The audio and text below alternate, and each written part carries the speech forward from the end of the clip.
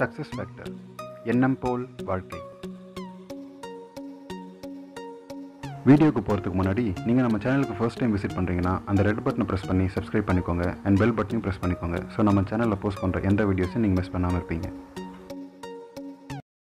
ஒரு ஊரில் ஒரு தாத்தா இருந்தாராம். பானைகள் செய்கிறது தான் அவரோட வேலை.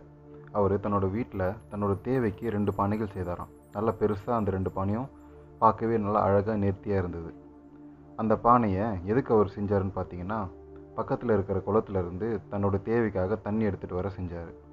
ஒரு நீளமான தடிமனான ஒரு குச்சியில் 2 பக்கமும் கயிறு கட்டி அந்த 2 பானைகளை தொங்க விட்டுக்கிட்டு அந்த பக்கத்தில் இருக்கிற குளத்துலேருந்து தண்ணி எடுத்துகிட்டு வீட்டுக்கு வருவார்.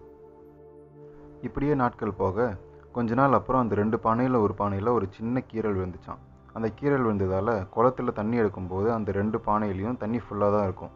வீட்டுக்கு எடுத்துகிட்டு வந்த அப்புறம் பார்த்தீங்கன்னா அந்த கீறல் விழுந்த பானையில் தண்ணி குறைஞ்சிருக்கும். கொஞ்ச நாள் அப்புறம் அந்த தாத்தாக்கு ஒன்றும் புரியல, எதனால் தண்ணி குறையுதுன்னு யோசிச்சுட்டு இருந்தார். அப்புறம் அவர் ஒரு வழியாக கண்டுபிடிச்சிட்டாரு, அதில் ஒரு பானையில் கீறல் விழுந்திருக்குன்னு. இருந்தாலும் அவர் அந்த பானையை மாற்றவே இல்லை. அதே பானையில் டெய்லி யூஸ் பண்ணி தண்ணி எடுத்துகிட்டு வராரு. பொதுவாக ராத்திரி வேளையில் இந்த 2 பானையும் ஒன்றுக்கு ஒன்று பேசிக்குமா. அதில் குறையே இல்லாத அந்த நேர்த்தியான பானை கீறல் விழுந்திய பானையை பார்த்து, நம்ம 2 பேர்லேயும் ஒரே அளவு தான் அவர் தண்ணி எடுத்துகிட்டு வராரு. நான் என்னடான்னா என்னுடைய முழு தண்ணியும் இந்த வீட்டில் கொண்டு வந்து சேர்க்குறேன். நீ என்னடான்னா பாதியை கொட்டிட்டு மீதி தான் என்ன வந்து வைக்கிற. அவருக்கும் உங்ககிட்ட கீறல் இருக்குன்னு தெரியும், இருந்தாலும் எதுக்கு உன்னை உடச்சி தூர போடாமல் இன்னும் இந்த வீட்டிலே வச்சுருக்காருன்னு தெரியல அப்படின்னு சொல்லிட்டு நல்லா இருக்கிற பானை இந்த கீறல் விழுந்த பானையை பார்த்து கேட்டுச்சான். இப்படியே கிண்டல் பண்ணி ஒரு நாள் என்னாச்சு, அந்த கீறல் விழுந்த பானையோட மனசில் ஒரு கவலை இருந்துச்சு. எதனால் இந்த தாத்தா நம்மளை வீட்டில் வச்சுருக்காரு? அவர் நினச்சிருந்தா நம்மளை எப்போயோ தூக்கி போட்டுருக்கலாமே. நமக்கு பேசுகிற சக்தி இருந்தால் இந்த கொஷின் அவர் கண்டிப்பாக அந்த தாத்தா கிட்ட கேட்கணும் அப்படின்னு இந்த மனசில் நினச்சிக்கிச்சா அந்த கீறல் விழுந்த பானை. இப்படி நினச்சி ஒரு நாள் என்னாச்சு, தன்னோட மனசில் நினைக்கிறது எல்லாமே அந்த தாத்தாக்கு கேட்குற மாதிரி ஒரு அபூர்வ சக்தி வந்துடுச்சான். அப்படி ஒரு நாள் அந்த பானை வந்து கவலைப்படும் போது அந்த பேச்செல்லாம் அவருடைய காதுக்கு கேட்டுச்சு. அப்படி அவருக்கு கேட்கவும் அவர் என்ன நினைக்கிறாருன்னா, சரி காலையில் எழுந்து அந்த பானைக்கு அது கேட்குற பதிலை சொல்லிடலாம் அப்படின்னு நினைக்கிறாரு. அடுத்த நாள் வழக்கம் போல் அந்த கம்பை எடுத்துகிட்டு தன்னோட தோளில் வச்சுக்கிட்டு தண்ணி எடுக்க கிளம்பிட்டார். வீட்டில் இருந்து ஒரு 20 அடி தூரம் போன அப்புறம் அந்த 2 பானையும் இறக்கி வச்சுட்டு கீறல் விழுந்த பானை பக்கத்தில் உட்காந்துக்கிட்டு சொல்கிறாரு, கொஞ்சம் அப்படியே திரும்பிப்பார் அப்படின்னு. அந்த பானையும் அப்படியே திரும்பி பார்க்க அங்கே பார்த்தா அந்த 20 அடியில் இருந்து வீட்டுக்கு போகிற அந்த தூரம் வரைக்கும் பாதை இருக்குது. அந்த பாதையோட 2 பக்கமும் ஒரு பூச்செடி இருக்குது. அதில் ஒரு பக்கத்தில் இருக்கிற பூச்செடி பார்த்தா நல்லா பூ பூக்க ஆரம்பிச்சிருக்கு. இன்னொரு பக்கத்தில் இருக்கிற பூச்செடியெல்லாம் பார்த்தா பாதி அளவுக்கு தான் வளர்ந்துருக்கு. இந்த பானைக்கு எப்போவுமே கவலை இருக்கிறதால இந்த பூச்செடியை தான் எப்போவுமே நோட்டீஸ் பண்ணதே இல்லையா. இன்றைக்கி தான் இதெல்லாம் பார்க்குது. இருந்தாலும் இவர் எதுக்கு நம்மளை இதெல்லாம் பார்க்க சொல்கிறாரு, அதுக்குன்னு ஒன்றுமே விளங்கலை. அப்போ தான் ஒரு பானைக்கிட்ட சொல்கிறாரு, ஆமாம், ஒரு சில நாளைக்கு முன்னவே உங்ககிட்ட குறை இருக்குன்னு எனக்கு தெரியும்.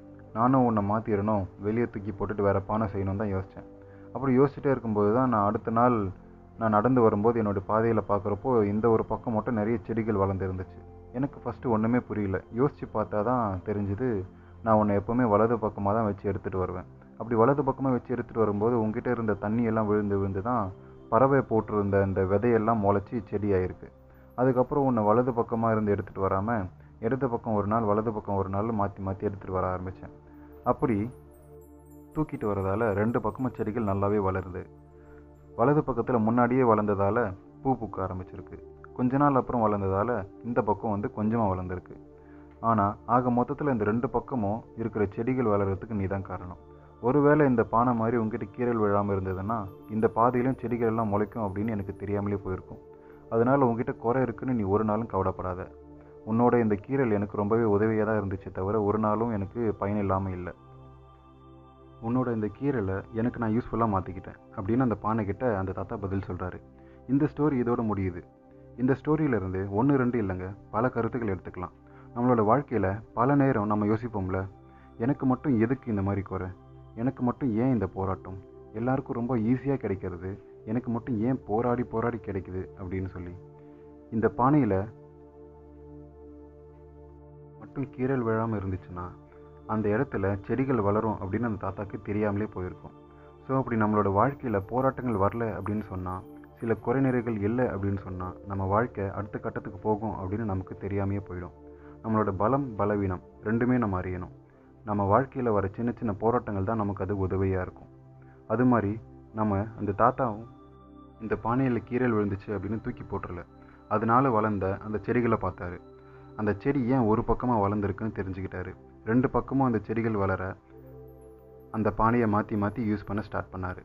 அதே மாதிரி நமக்கு ப்ராப்ளம் வரும்போது அதுக்குள்ளே இருக்கிற வாய்ப்புகளை நம்ம தேட ஆரம்பிக்கணும். அந்த வாய்ப்புகளை எப்படி பயன்படுத்தணும் அப்படின்னு யோசிக்க ஆரம்பிக்கணும். அப்படி யோசிக்கும் போது தான் நம்மளோட லைஃப் இரட்டப்பி ஹாப்பினஸோடு இருக்கும். ஸோ நீங்கள் எப்பயாச்சும் உங்களோட குறைகளை நினச்சி நீங்கள் ரொம்ப வருத்தப்பட்டீங்கன்னா, உங்களுக்கு வர போராட்டங்களை பற்றி நீங்கள் கவலைப்பட்டீங்கன்னா, இந்த பானையோட கதையை நீங்கள் யோசிச்சு பாருங்கள். எந்த சுச்சுவேஷன்லேயும் பாசிட்டிவாக யோசிக்கிறவங்களுக்கு கண்டிப்பாக வெற்றி கிடைக்கும் அப்படின்னு சொல்லி இந்த கதையை நான் முடிச்சுக்கிறேன். இந்த வீடியோ உங்களுக்கு கண்டிப்பாக பயனுள்ளதாக இருக்கும்னு நினைக்கிறேன். அப்படி இருந்துச்சுன்னா லைக் பண்ணுங்கள், ஷேர் பண்ணுங்கள் அண்ட் சப்ஸ்கிரைப் பண்ணுங்கள். நன்றி.